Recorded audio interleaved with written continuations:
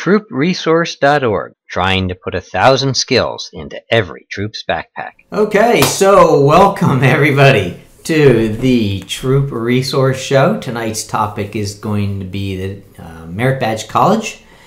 And of course, we have with us today Randy, the man, Hardy. Say hi, Randy. Hey guys, how's everybody doing? And we have Steve Perrone. How do? Who is really the man in charge of this huge effort. And I'm your host, Scott Newman. So, that said, let's talk a little bit about Merit Badge College and tell us what it is and where it is and when it is and all that kind of good stuff. Well, Merit Badge College is an opportunity for scouts to earn merit badges in a setting that is a little different than they're used to. We're on a middle school campus. It's the Perkiomen Valley East Middle School in Collegeville, Pennsylvania. How appropriate, Collegeville. There you go. And Merit Badge College in Collegeville. Am I interrupting you, Steve? I'm no, sorry. not at all. I'm sorry to ruin your train of thought there. And it's just a great opportunity other than summer camp or working one-on-one with a counselor for scouts to earn the badges. Kind of takes the pressure off scouts who maybe haven't been able to get to a summer camp. Maybe they missed it, they were ill, whatever. And it also gives them the opportunity to do other things, to experience other things at summer camp other than just earning merit badges. So we're happy to do this, provide them with the opportunity to earn badges. That's a great idea. I never thought of it as operating in the reverse of take your badges at Merit Badge and you can do the extracurricular things at summer camp. That's a fantastic idea. Yeah, scouts go to school all year. Summer should be some downtime for them, having fun. Yeah, I know that Troop 512, we've gone to some summer camps where we've told the scouts, just take your badges during the morning. And in the afternoons, we'll do biking and hiking and swimming and all kinds of cool stuff like that. So that's really an awesome idea. Yeah. So this year we're having 2 weeks as we normally do, 2 Saturdays. It's May the 4th and May the 11th. And this year, just because of some difficulties we had in getting a host school where we could run the college, we're back-to-back weekends, May 4th and May 11th. Normally we have a little more space in between the 2 Saturdays, but we're going to see how this works out. It may end up better. I was wondering about that actually because... It may end up better? It may, yes, it may, yeah. Because that means that sort of more requirements have to be done either prior to Merit Badge College or after Merit Badge College. There's not nearly as much time in between the classes for the scouts to get the extra requirements done. Yeah. Well, almost every merit badge has pre-requirements that they need to do before the first week, and those pre-requirements have been listed on the Cradle Liberty website for, well, since December, so they've had a lot of time to look and kind of see what badges that we were offering and what their pre-requirements are, and if they were serious, they should be completing them now. Actually, one of the badges, personal management, requires you to start by February 1st in order to, you have to keep track of your income and expenses for 3 months. So in order to earn the badge, they've got to start working now on that one requirement. That's right. But there's a lot of other badges that have pre-requirements that scouts should really be careful that they review the pre-requirements before they pick the badge. For example, first aid. You have to have completed all of the requirements, tenderfoot, second class, first class, for first aid in your scout handbook prior to taking the first aid merit badge. I didn't know that.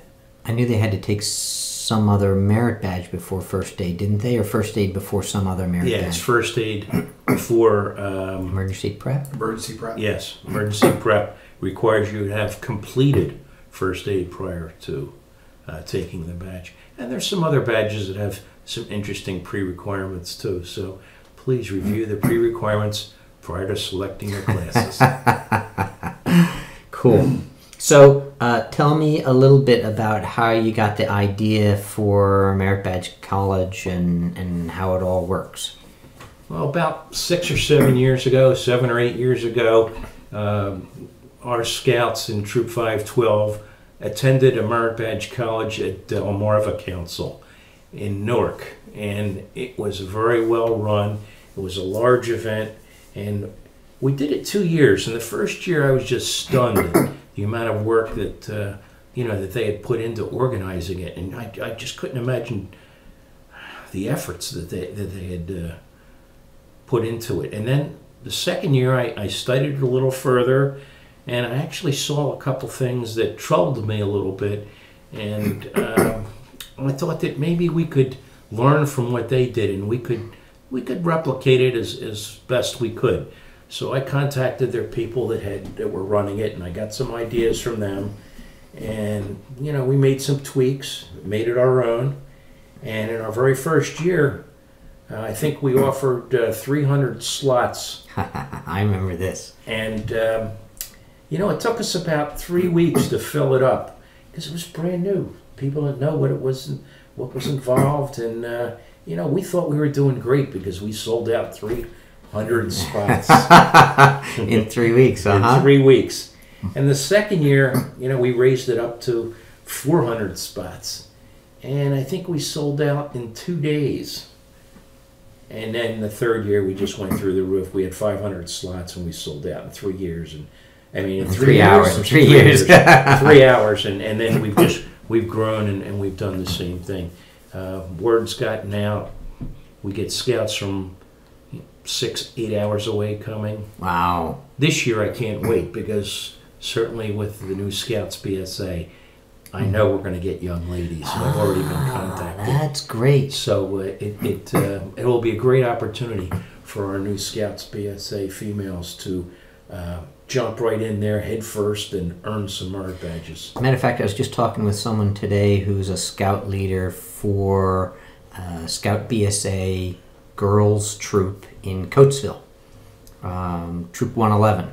Okay. And I said, we got Merit Badge College coming. She said, yeah, I know. Yeah. So that's great. I guess that would probably be Chester County Council. Chester County. And they just, last year, they started a Merit Badge College copying ours. So, And I've heard from numerous other councils over the last several years wanting to know how we do it, and we've passed on the good information. The more Merit Badge colleges that are out there, the less pressure it is, the easier it'll be for our scouts to be able to register. So tell me a little bit about how many counselors you have and classes and things of that nature. Okay. Well, we have 130 classes. I'm going to look that up to be short. 133 classes that we're offering. It's 56 Merit Badges, including 9 Eagle Badges. We have a number of STEM badges. And we also offer one of the NOVA Awards, Start Your Engines this year. Each year we offer one NOVA Award. And this year it's Start Your Engines. So honestly, I don't know what's involved in that. That's ironic because I believe Nova, you said Yes. Nova? Yes. Nova means no go in Spanish. You do know that, Steve. No, I was No go. Yeah, they actually, Nova. the Chevy who made the Nova Yeah. tried to sell it in Mexico and didn't change the name, and the sales bombed. Just absolutely bombed. Yeah. That's perfect. That's just perfect. Beautiful. So we have 80 counselors teaching those badges, and as of this minute, we have filled about 3/4 of those slots. So we still need to recruit approximately 20 counselors that will be teaching 34 badges. So if anyone is out there that is interested in perhaps teaching a badge, if you'll drop me a email, sperone, Perrone, at ppciga.org. Just send me an email telling me you'd like to teach a class, and we'll get you registered, and be happy to send you a list of the classes that are still available. Are there any that you're particularly interested in? I do have a I think list he's here. got all the merit badges he needs. Yeah. He's not interested in any. As I look at the list, I think our biggest need actually might be one of the easier badges, art. We need 2 counselors because we have 4 classes of that. Game design's another tough one to fill. It's one of the newer badges. It might only be out there 6, 7, 8 years. So we don't have a lot of counselors yet for game design, and that is a very popular badge. It's one of the first ones that will sell out. The Scouts very interested in game design, as you can imagine. Well, speaking of which, let me do a quick promo here for just a second. For those of you who want to teach a merit badge, if you go out to the troopresource.org website, down here in the left-hand menu, we've got merit badge PowerPoint shows. Now you can get, of course, the merit badge booklets from your Scout shop. You can get the merit badge worksheets, which the Scout fills out, from meritbadge.org. One of the things that people don't often have, which sort of prevents them from becoming a merit badge counselor, is the PowerPoint shows. So out on troopresource.org, here on this page, we have a number of different merit badge PowerPoints. We've got citizenship in the world, and coin collecting, and communications, and cooking, and energy, and all kinds of things like that. So if you want to be a counselor and you'd like to teach one of these, we have the PowerPoints already out there for you. And if you're already a counselor and you teach a merit badge and you'd like to share your PowerPoint with us, we'd really like that. Just click this link right here, and that will give you the opportunity to upload it to our Dropbox. And then we'll post it here.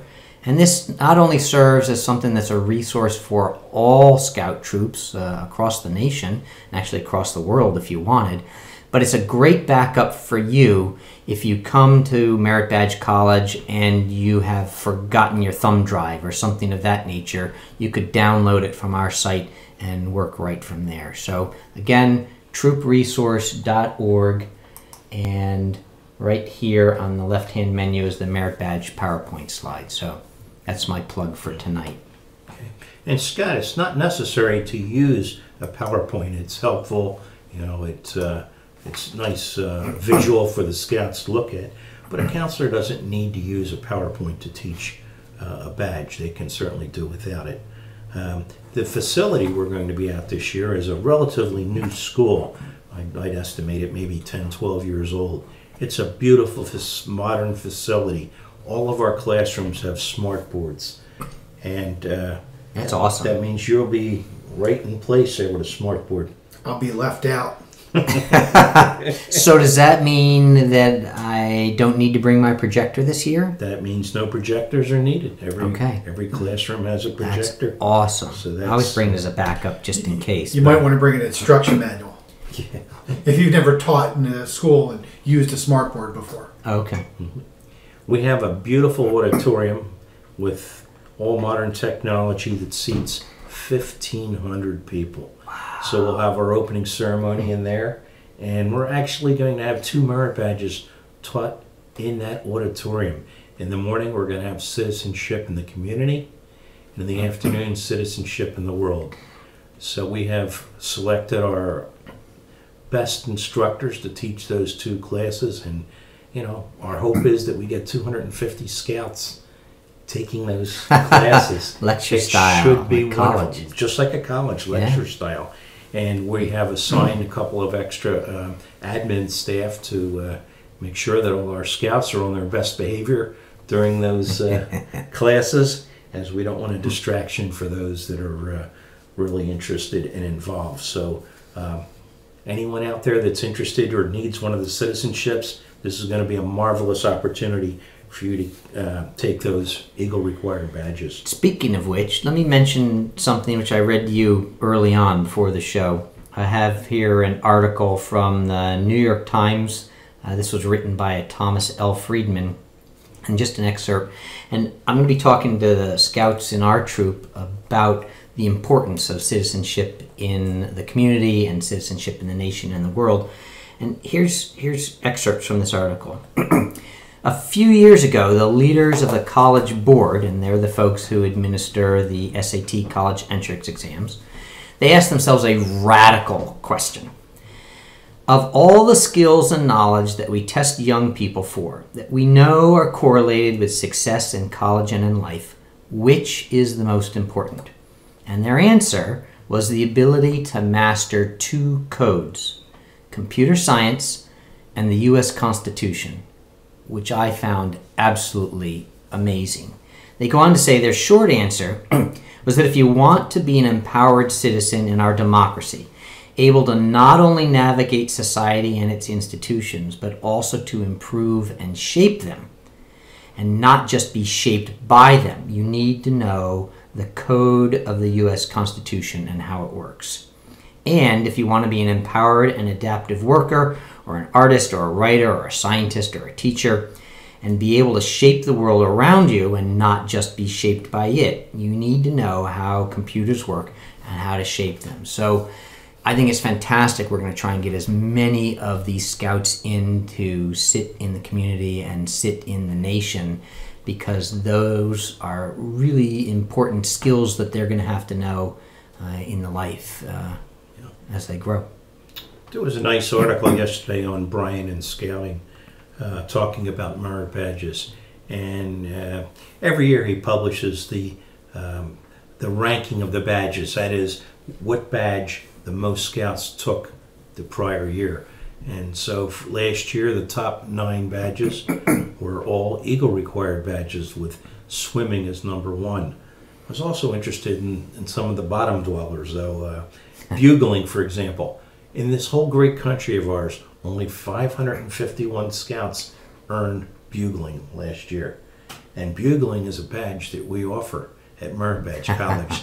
So of those 551 scouts that earned it last year, 10 earned it at our Merit Badge College. And we're offering it again this year. So if we have any buglers out there, go for that badge, because it's pretty rare. And I'd have to look at the requirements, but I think there's 3 different instruments you can use. Bugle, trumpet, and I think cornet might be the 3rd one. Really? To earn the bugle That's badge. interesting. I would have expected something clarinet? like the No, baritone. cornet. Cornet. Right. Huh. I would have thought the baritone, which is the trumpet with a big bell on it. Yeah. But that's neat. That's awesome. Can you do it with the kazoo? Because I can play the kazoo. I'll bet you can. I can play the didgeridoo as well. Can you really play the didgeridoo? I can play the didgeridoo. Have you ever played the didgeridoo? I have played the didgeridoo. I Down under where? You're on camera. You might as well wave. Oh, hi. Oh, an interloper. So, Scott, I understand that you're actually teaching a merit badge course this weekend as well. I am. I'm teaching the personal management merit badge. We're doing it in over 3 weekends, 3 days, for 3 hours each day. And we're having a guest speaker coming in from Franklin Mint Federal Credit Union. And Do you have 500 kids coming too? No, I do not have 500 kids coming. We have 10 kids coming. 10. Yeah. It's going to be held at the Township Building. So you're kind of like the community college of merit badge. Community colleges are great. They are great, actually. They Delaware are County Community underrated, College, they that's are. for certain. Yeah. That is You know, for sure. They're not like when we were. Here's what I understand. Imagine for all you scouts that are looking at different colleges, they're one of the least expensive options out there. Yeah. And what they find is that teachers are often, or professors are no longer on tenure tracks, so they work at different schools in order to make enough money to live. So an instructor or a professor that might teach at a place like Swarthmore or Westchester or Newman or something like that also teaches the same class at the community college. Yep. So you're getting the same quality professor for a much reduced price. So consider that. Well, So this Merit Badge College idea has taken off in our council. This year, for the first time, we had Merit Badge in the Park, where we offered 10 different courses. Sorry. it's like concert in the park, right? Yes, exactly. Well, we offered 10 different badges at Nakamixon State Park. That's sort of like a dog park, only it's a scout park. Yeah. And Is that like Shakespeare in the Dark? there you go. I'm sure it's very similar. They teach the theater Merit Badge there. Gotcha. Educated people call that thespian merit badge. Thespian. Yeah. So, how do people register? Well, go to the Cradle Liberty website, and registration is on March the 1st at 9 a.m. So at 9 a.m. It used to be at noon. Yeah, it used to be at noon. Because that's important. It is at noon. You're absolutely right. Okay, because it's important. It's at noon. Yes. And the reason it's important is because it can sell out in 3 hours. Yeah. So my advice to people is to go sit on the website at 11:59, and you won't see the website change probably at noon, but unless you hit that refresh button, you hit refresh and get yourself registered. Yep. So have all your courses picked out well in advance, have checked your prerequisites, and have a backup plan so that if by the time you register your class is already filled, you're going to have a backup class as your second choice. You should hold up the flyer so they can see what all the courses might look like. Now, a little bit higher. Now, when they sign up, there we go. Awesome. Will they know what teachers are teaching the courses? No, they will not. They will not, because I know a lot of kids were complaining about Mr. Walsh last year, and they said, I want to take the courses again, but I don't want to take Mr. Walsh's course. He's just ragging on Barry, that's all. I didn't say Mr. Walsh. I didn't use a first name. You know, I kept it anonymous. Right. I think they wanted to avoid Mr. Hardy. That's who they wanted to avoid. I don't think so. Yeah. I think I got the best reviews. You really? Pretty sure I did. Okay, so what are you showing us now there? This is the actual list of all the classes. And one of the things the Scouts should do is only schedule one class in each period. In other words, we have Scouts that will select 2 different classes in the first period. You can only be in one place at a time. So please only select one badge. And we should talk for a second about the number of badges you can take. There are 4 slots, 4 classroom slots. So if you want to take 4 badges, you could conceivably do that. Eagle required badges are 2 period badges. So you could take 2 Eagle required badges, or 1 Eagle required badge and 2 non-Eagle badges, or 4 the non-Eagle badges. So you have to do some type of a combination of both of those. So the classes are an hour and 15 minutes each. The Eagle required then would be 2.5 hours. Great.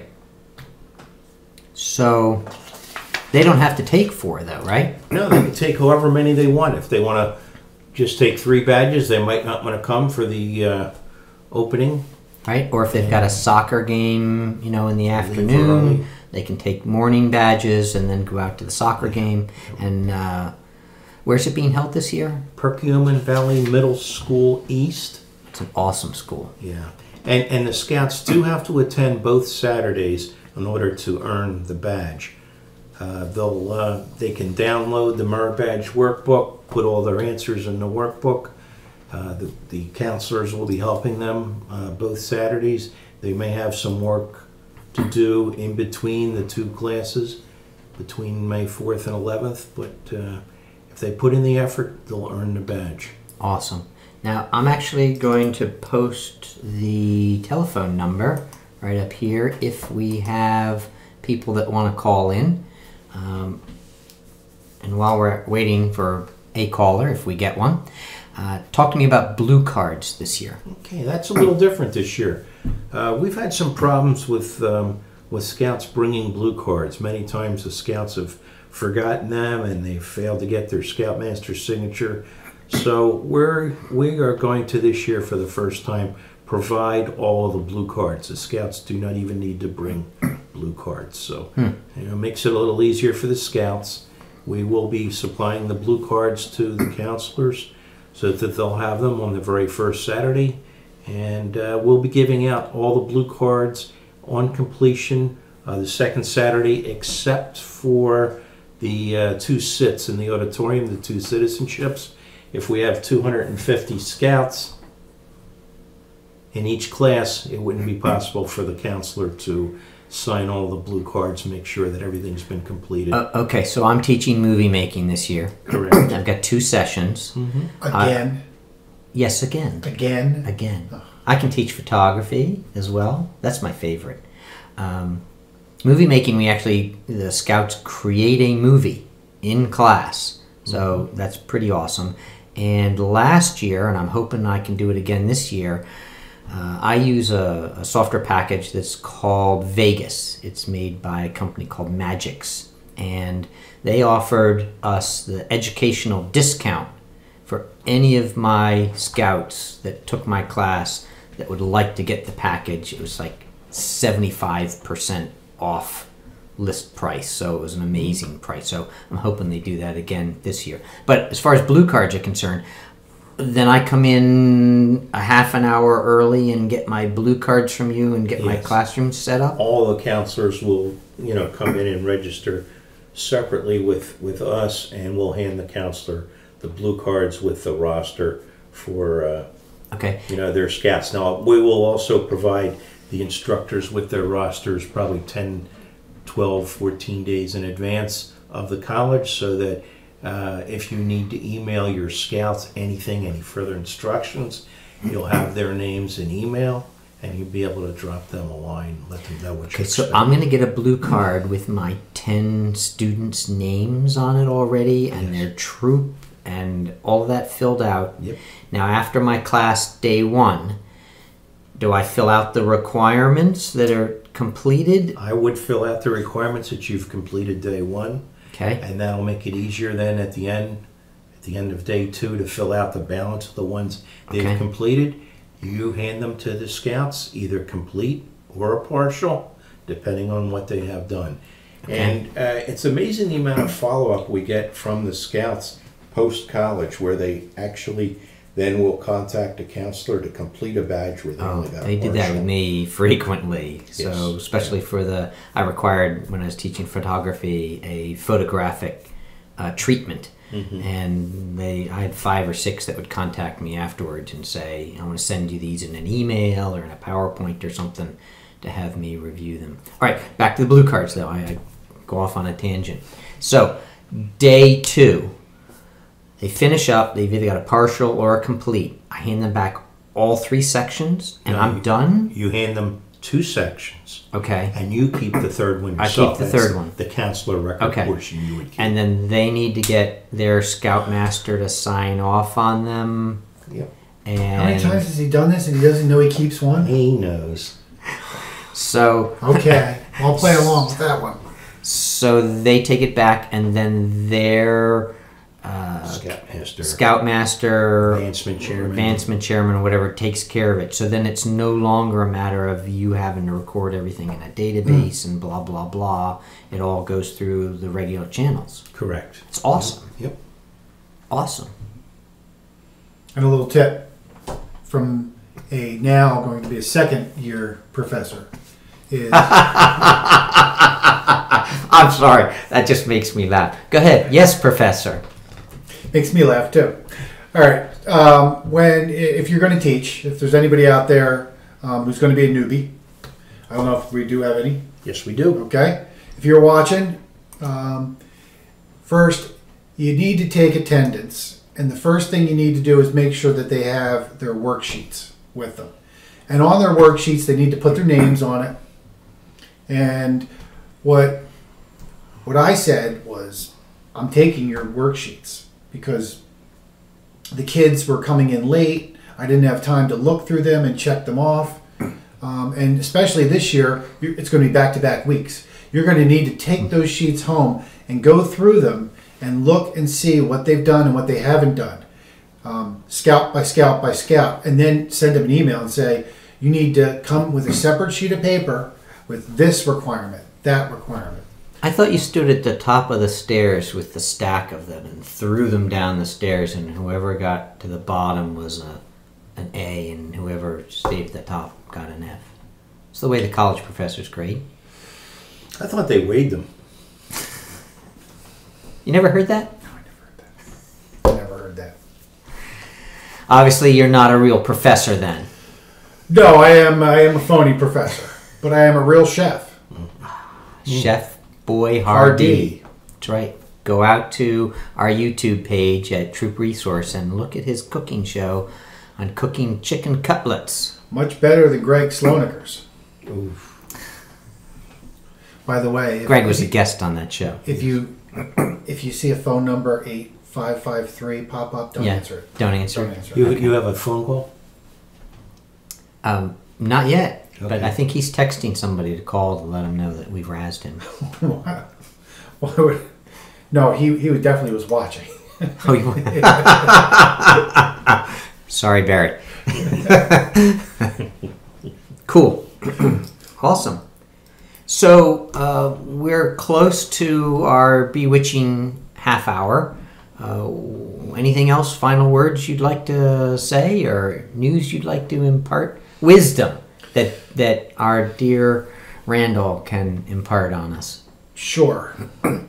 Sometimes in life, you got to do the difficult thing, even though you know it's going to hurt. You know it's going to hurt. It's the right thing to do, and you do it, even though it hurts. I think And actually, Dumbledore said it better. the stupid thing, it's the exact same thing, and that's why life is tough. I think Dumbledore said sometimes you have to choose what is right or what is easy. Right? Prospective counselors and volunteers. There is a carrot. If you volunteer to teach a badge, I will provide you with a link where you will be able to register your son or daughter 1 week early. This is important. So they will be registered and get first crack at picking the badges they want. That's right, because when it sells out, the badges sell out fast as well. So sometimes you can't get your first choice. So that's really a nice perk for coming in and teaching a badge. And parents, your scouts are going to be taught by merit badge counselors who this is their vocation. This may be what they do for a living. This may be their hobby. You're going to be taught, your scouts are going to be taught by some great people who really care, and they're going to get a wonderful experience at a merit badge college. Yeah, my And then there's me. my experience is that the merit badge counselors are experts of some sort, and they're usually passionate about what they're doing.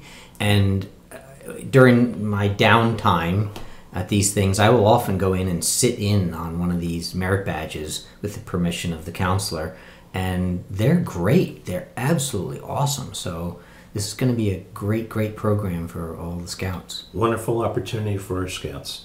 And I can't wait to see how many Scouts PSA females we have at the college. I think this is going to be very exciting.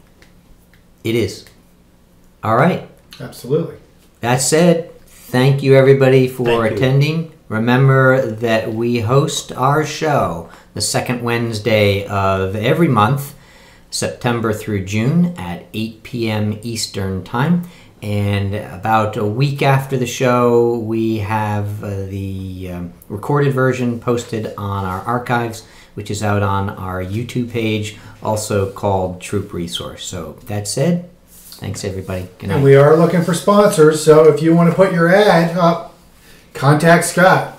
Awesome. Nice plug. Good night, everyone. Good night.